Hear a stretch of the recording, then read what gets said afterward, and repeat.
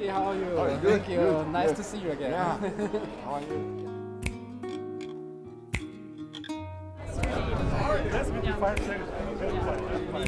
I have no name. Oh. February, March. We're at the 6th FDM World Congress, and I have been at all 6. Don't worry, if you take a coffee, to be nice like that. I think you have to keep it.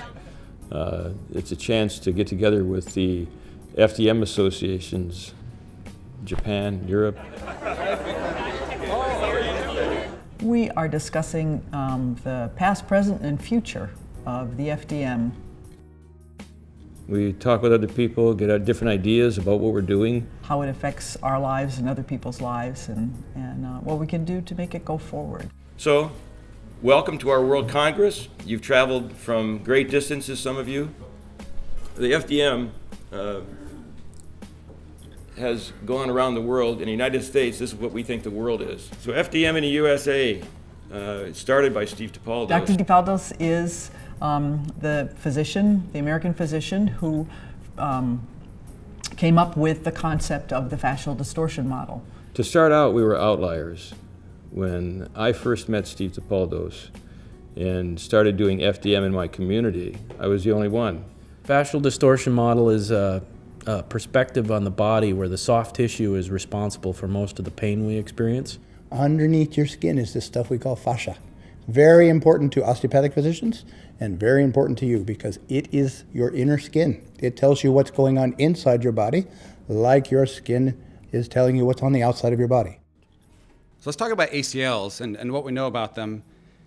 I couldn't pull up information for other countries very easily, but in the United States, we have between 100,000 and 250,000 ACL tears per year. So I'm going to present 2 case studies.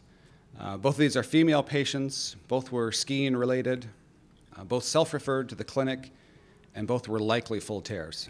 I took the decision to take a closer look at the verbal complaint for pain. Some words that everybody knows, pulling or burning pain along a linear course or pain deep in the joint. And there are many, many more expressions. And for example, weak and stable, always swollen, tensioning, and some even more strange expressions like a hot pan placed on my neck or like a glowing ball inside there or skin peeled off. So the question is it less reliable? Should we look at the patient or should we listen to the patient? Or should we do both? Next on our agenda is another person among many in his country who has worked very hard to develop the skills that he has today and that he shares with his colleagues and with his people. FDM in Africa was one of the highlights in my life. All started in March 2008 when Dr. Perkins visited Burkina Faso for the first time. We did some time in the radiology and we spent some time in the laboratory, but when I got to work with Dr. Diallo, I'm thinking, this is what I do. This is my thing. And I was really reluctant, negative feeling about this because the way I'm seeing people crying and the pain, I say, oh, this is not good. And I only spent 2 days with him, but we worked from morning till night and we saw many cases. When the patient came back looking for him, I was thinking that they want to say, you hurt me, do this. Yeah, but then when they were smiling. And I asked them, what's happened? They say, they are pain-free. Now, the big question, what kind of treatment is suitable for Africa? And the answer is the one who is accessible and efficient, cost-effective, quick, widely available, and not dependent on technology. It's portable, it's efficient, it's cheap, it's low-tech, it can be used anywhere for anybody. The FDM is so successful and so immediate with the results, and you can see it. And for the patient who must go to work tomorrow or he won't eat, this treatment is much more effective to get them back doing what they need to do. I'm telling you something about the documentation program FDM Data. It collects basic data from the FDM treatments in a simple and effective way. How can we use the lot of information we gain every day in our practice rooms and channel it in such a way that we can show and prove how effective the concept is. The goal of this program is to consolidate and to document the experiences of every practicing FDM therapist in such a standardized way that these data can be shared for the benefit of all. I want to discuss fundamental questions about the FDM. Is the fascial distortion model an independent medical concept? If so, what are the consequences for doctors, therapists, and patients? In our medical concept, fascial distortions are the cause of most problems in the human body. After the distortions are corrected, the symptoms disappear. The most medical concepts deprive people of this understanding with complicated and hard to understand issues.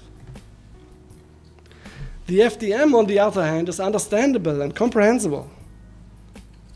The fascia is our repair system. The adaptability of the body is a biological potential.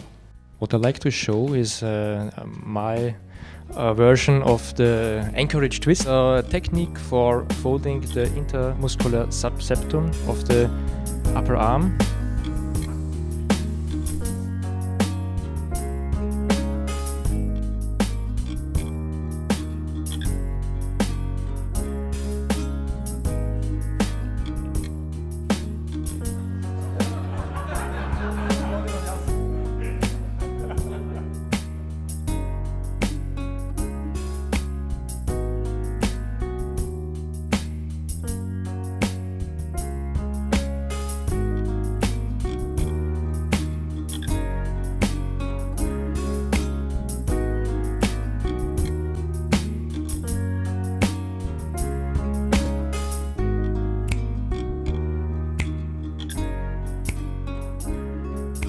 We heard a lot of interesting issues today already. So the topic I'm talking about is maybe a bit more theoretical. And so what is the unique characteristic of the FDM, and how can we adapt the right, or how can we find the right research method for this? So diagnosis is based on patient's behavior. This is very important.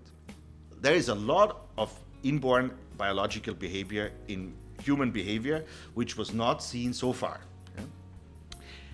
Just like the gestures of the trigger band, the pain gestures, they were not seen before. Nobody has ever taken notice of that. Is FDM diagnostic applied etiology? This was the basis of our study. I would like to inform you a little bit what happened the last 3 years in Europe. We also established the FDM International Certificate.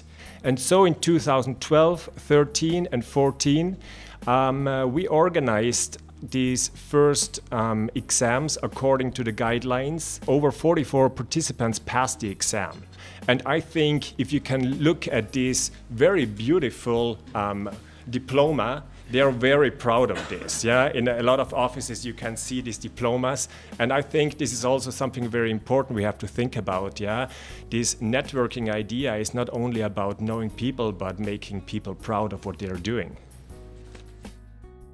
Participants from all over the world. They came to hear lectures on theory and ideas and hopefully the future of where we're headed with the fascial distortion model. If we look at fascia, weakness is not a normal part of its structure. There is no predictable, weakness usually in its structure if it's intact. So when these patterns are so reproducible and so common that we can name them and we can teach them across the world and everyone sees them, how can that be random? Why would that be considered, why is this a random occurrence of a herniated trigger point if everyone knows that that's an SCHTP? Good afternoon, everyone. I'm Keisuke Tanaka. In this presentation, we will define folding distortions and introduce you some of techniques that Dr. Tipaldos developed. If this trigger point related with the trigger band,